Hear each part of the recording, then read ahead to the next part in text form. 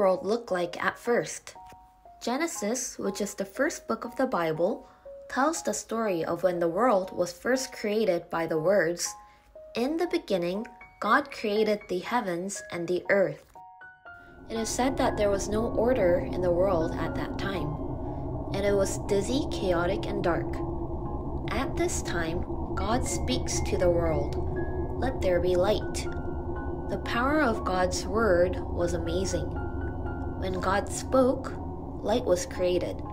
As light was created in this way, the darkness disappeared and order was given in the world that had been chaotic. God favored light. God separated light and darkness. God called the light day and the darkness night. And later, God created the sun, the moon, and the stars to shine. Day and night, and the sun, moon, and stars. It was all good in the eyes of God.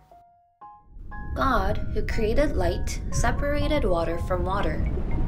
He created the expanse between the waters and divided them into the waters above and the waters below.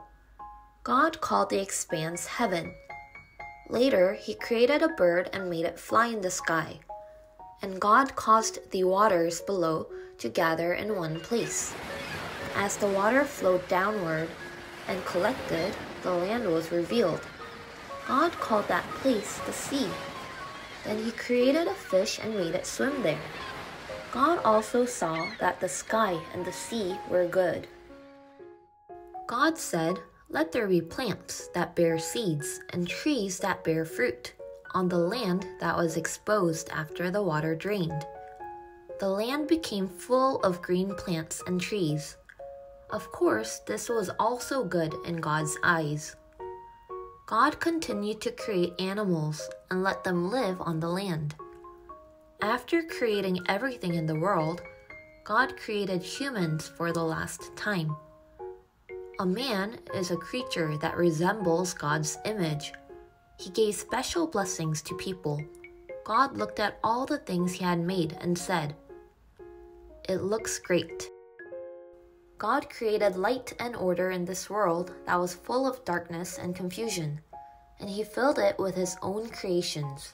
He enjoyed seeing them all living together in harmony. It is God who created us and the space in which we live.